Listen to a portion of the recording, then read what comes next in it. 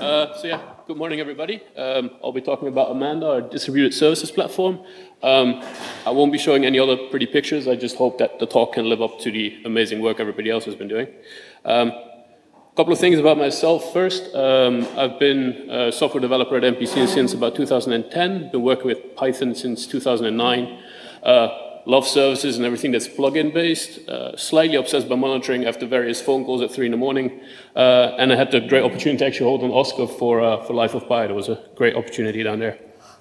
So I'm part of the infrastructure team at MPC. I've been working there since, like I said, 2010. And we create visual effects for advertising and feature films. These are a couple of the movies that we have been working on recently. And we actually do this across 8 sites with what we call fully integrated cross-site pipeline, which makes sure that our data flows from one site to the other, depending on what the departments are and where they work. So I guess not everybody here might be specifically familiar with what visual effects are, so this is a quick quote from Wikipedia.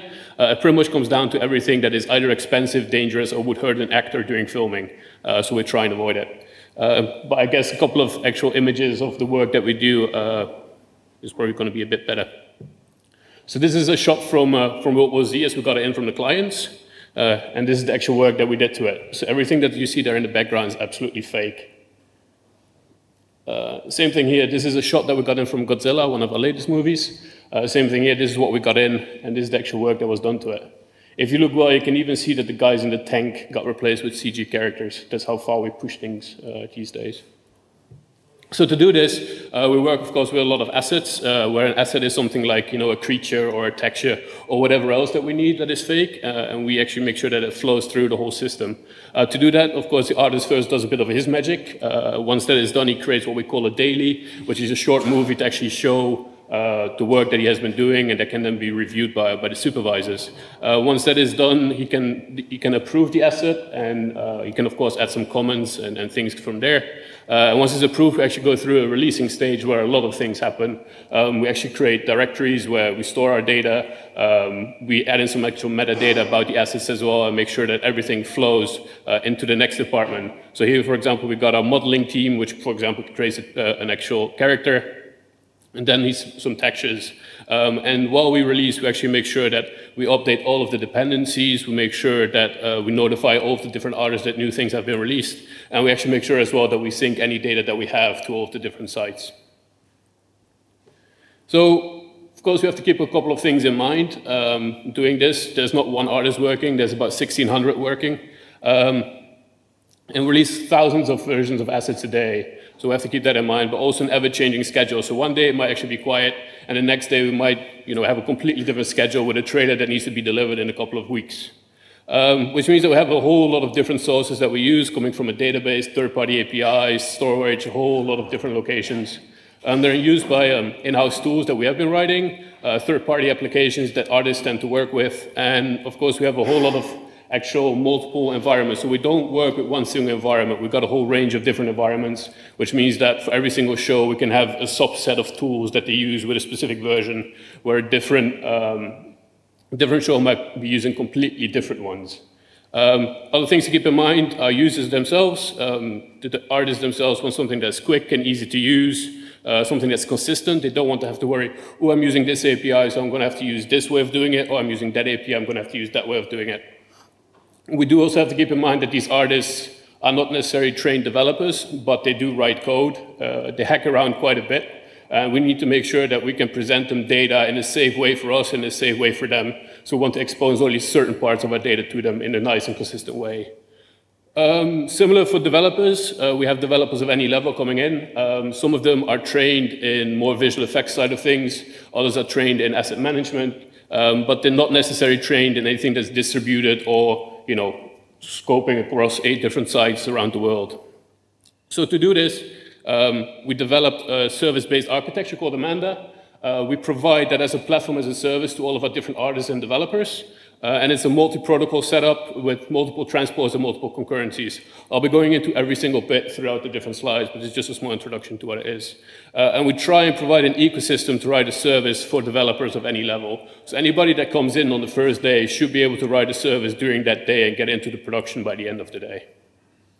So we're currently running our second generation that was written in 2012 and has gone live in 2013. And it replaced our first generation, which was a push model, which caused a lot of problems, because as soon as the request would come in, it would actually start scaling with extra threads and start running and running and running. And there was no way for us to actually limit that in any sort of way. So we have now moved to a queue-based model, which just allows us to limit things a bit nicer and actually make sure that we have a specific flow and can control that flow in a way, way nicer way. So just some stats. Godzilla, which is one of the latest movies, like I said before. Like I said, we have a render farm which has thousands of CPUs, but if we would have rendered, which means creating that final image on one single machine, it would have taken 444 years to actually render, which I guess a fair bit amount of time.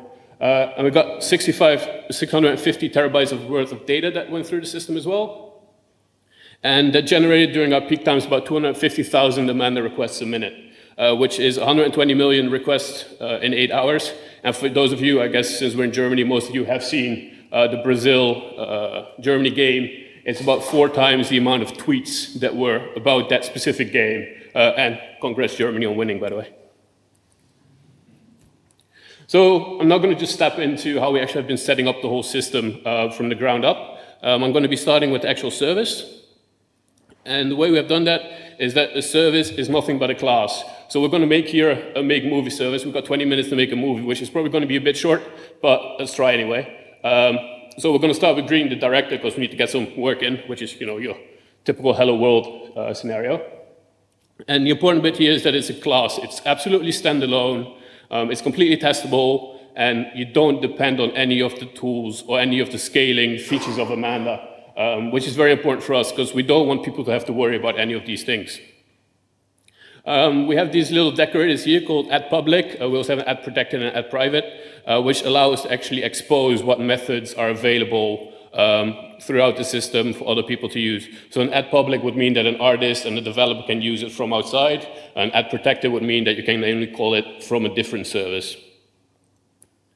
So cool, we have a service now, but it's not actually doing anything useful, and it's definitely not going to help us getting the kind of ratings that we've been having on Rotten Tomatoes. So let's actually make it do something. To that, we provide inter-service calls, as we call them, and it actually allows us to call different services. And the way we do this is by actually declaring a dependency inside that class. So I can say I have a dependency on the storage service, and here I'm using the storage service to actually check if the data is on disk. And I can do that with self.storage and check exist and pass in the parameters that it needs. At that point, of course, we also need some information about our database itself, or from our shot itself, sorry. And we can do that with what we call infrastructures. An infrastructure is really a way for us to formalize our access to the backend, such as databases, logging, configuration, sessions, any of those things. And in here, you see the _DB. That is an actual infrastructure. And it just provides the users with a nice, clean, and consistent way to actually access databases. They are in themselves services. But they're stateful services, so that we can do things like pooling and caching and those kind of things, and they are local to the service. So these services are actually not spread across the system. They are inside that same Python module, which allows us to do the pooling, of course. And the really, really nice bit about this, and I'll be hammering on this quite a bit throughout the whole talk, is that we can swap any of those services with other services. So that means that, for example, in this case, here at the bottom, you've got our config, where we're getting something out of the configuration. In a development environment, this could be a dictionary. In production, this could be an XML file, this could be a YAML file, could be whatever file. And we can swap that in and out with different services without, once again, the actual developer of the service having to change anything to his code. So now we've got something that does something, but it's not very useful in any sort of way. It's not scaling, it's still local on one person's machine. And we also don't have that bit where we can actually provide a consistent interface. But we did create all of the abstractions that we need so that we can change any of the parts that we already have with other parts that we might want to use in the future. So let me introduce you to the service provider. And this is how you actually create one of these service providers. And this actually allows us to get that consistent interface. It hosts the services for us. And at the bottom you can see, we create a make movie service here and our storage service. We pass them in, and we can then call it with services.make-service, and make my movie magic happen. Or logging and actually change the logging level. So that's the kind of things that we actually allow them to do. But we're still not able to scale in any sort of way. And we came up with the idea of proxies. And proxies are stand-in services for the requested service. So they pretend they are the service that you want, but they're not really the service that you want. And underneath the hood, they just stick your data into a queue, and that queue can pass it on to whatever. We also tend to call these queues transports. And once again, they're completely transparent to the user. The user doesn't have to care. The service developer doesn't have to care where his data is coming from. So queues or transports, they allow us to abstract away technologies like RabbitMQ, ZeroMQ, UDP, any of those things. We can all abstract them away. And it allows us to transparently swap out things like adapters. So if someday I want to use librabbitmq and the next day I want to use PyAMQP, I can, without once again having to change my service provider, or anything else. I just have to pass in the transport bit, which is configuration.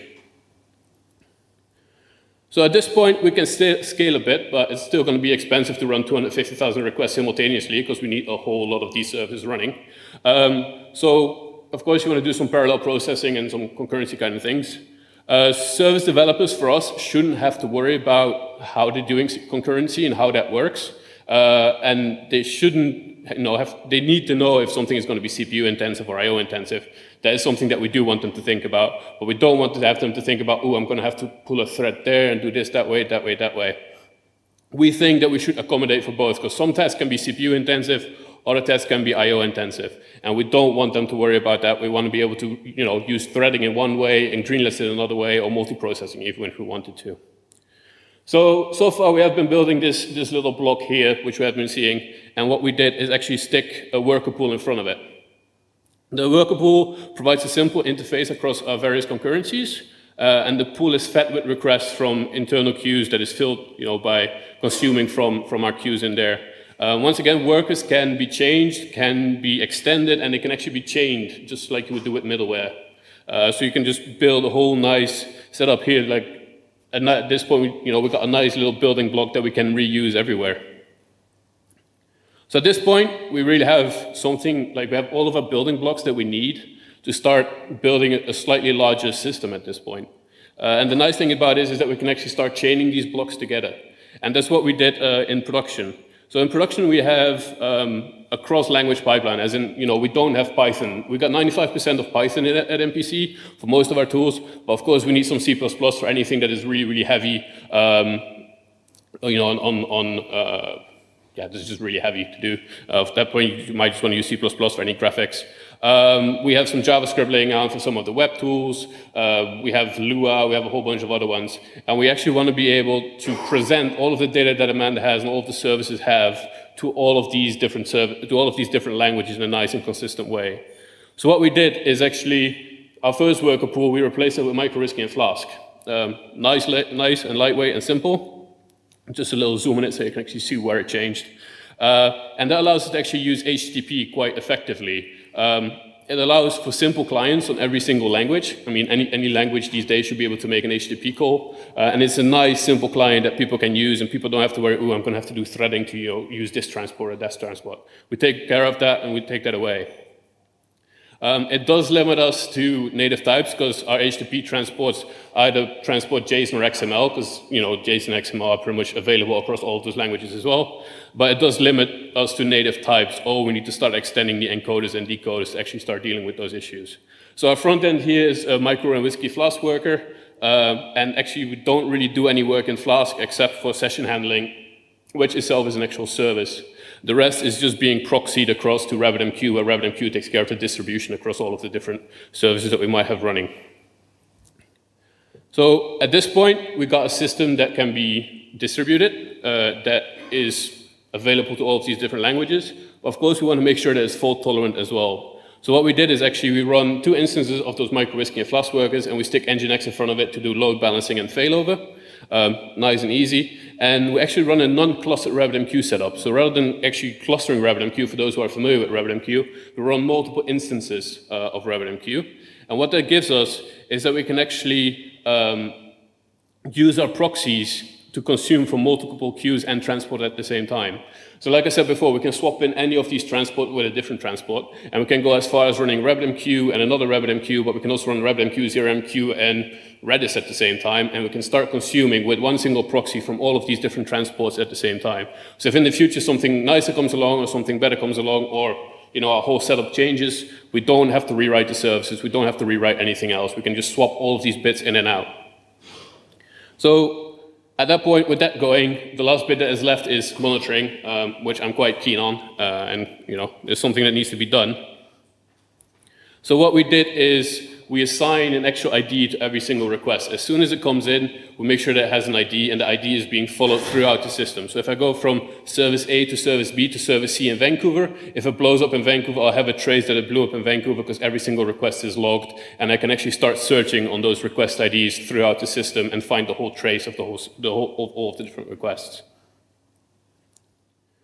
So since we really love our services and service-based architectures, we actually made sure that we have a statistics service and a logging service. And so the data that we had in here, for example, at the bottom, where we have a calculation of how long it takes to get from the front end, so from MicroWhiskey to the end of RabbitMQ, or the amount of time it actually took to execute the request, we can map these onto the system itself, and we actually send those to a statistics service or a logging service. And what that allows us to do, once again, is that if at some point we're now using Carbon, if at some point we want to use StatsD, we can change our statistics service without, once again, having to change everything else. The nice thing that we did with our workers, since they can be wrapped and can be done a whole lot of things with, is that we have one single worker that executes the requests, and that worker is wrapped in a statistics worker. So as soon as the request is being done handling it, and since we have transpose and queues, we already have the result going back to the client. That is the point where we actually start doing our stats calculation. So we don't have the overhead of actually doing our stats while we're still executing the request. It's done afterwards. Of course, there's a bit of calculation up front, but other than that, it all happens afterwards. Same thing for logging. All of our logs are going through a logging service, which allows us to actually dynamically change our logging levels. Via an amended request, I can say, change my logging level to debug for this specific service, and we can make those changes on the fly as we need them. So maintenance-wise, we use Salt. For those who don't know Salt, check it out. It's a really cool tool. Similar to Puppet and Chef for those who know those. It's in Python, and actually we extended it with an Amanda module. So Salt can now run up Amanda services and can run up a whole framework for us. And we actually wrap the Salt client itself in a service. So we actually use Salt to investigate the system on the fly via actual Amanda requests to know what's going on in the system without really having to log into the master node. And what it really, really gives us is that predefined, repeatable configuration that we need, because we've got 8 sites to look after. We want to be able to make sure that what's running in site A is going to be the same as in site B and in site C. We want to make sure that it's all the same. So we've got an adaptable, extendable, configurable system at this point. We can change services, swap them in and out like we want to. We can swap our transports with whatever tools that we need. By the way, a big thank you to everybody who has been writing a lot of these modules like librabbitmq or simple JSON or whatever. We use them a lot, and thank you for that. It's very extendable and configurable, and it's all configuration based. We can abstract the whole system from system level all the way down to a service level. And we really have a best of breed system at that point where we might build a system for a particular show or pipeline or for any of our specific use cases. So there's a couple of things that we're still looking at. Containerization is one. We don't want service A, if it's, the CPU is going crazy on it, to actually take out service B. So we're looking at containerization. We're looking at auto scaling as well. If you have done investigations just like us and you want to have a chat about it, would be great. And we're also looking at the possibility of actually open sourcing the whole system. So that's pretty much it for the whole technical thing. Sorry, I didn't go a lot into actual Python code itself. It's 20 minutes, so actually digging into it would be quite tricky. Just a couple of slides. We are actually looking for people, and we've got a lot of things in production at the moment. The Jungle Book one, keep an eye out for that one. It should be a really, really cool movie. And of course, we are hiring as well. Across all our studios, across everything. So yeah, either have a look on the website or have a look at recruitment, or come and talk to me after the talk, of course, as well. Thank you, and yeah, any questions, really?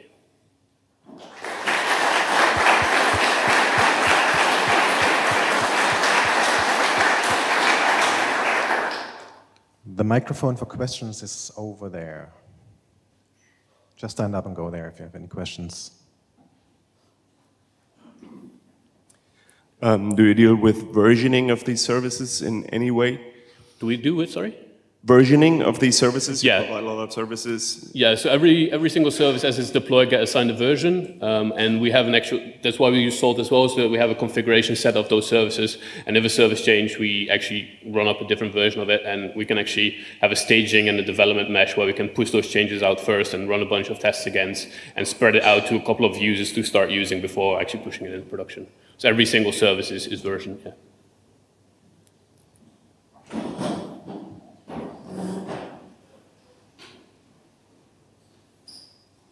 Hi, I have a question. How Amanda differs from, let's say, a standard enterprise service bus? Because I do get it.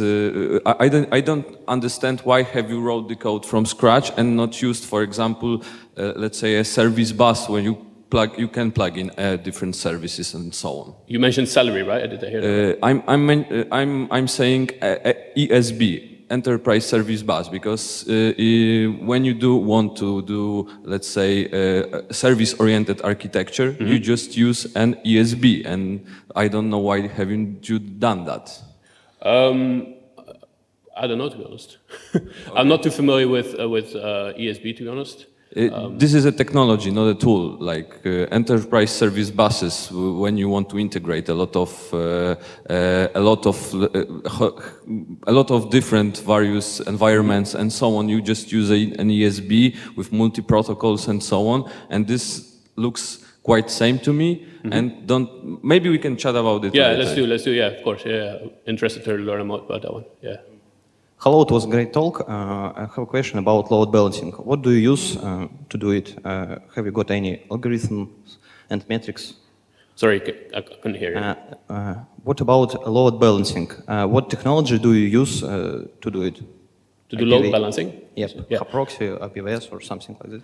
So at the front end, we've got Nginx, which we use for load balancing. So we've got multiple micro-risky and Flask instances set up there, and Nginx load balances between that. And in production, we use, on the other side, we use RabbitMQ to actually do the load balancing. So we have our proxy set up, and they have a certain amount of requests that they can handle simultaneously. And if we see that the queues are getting too long, we just start spinning up more services. That's why we're looking at auto-scaling as well to actually deal with those issues.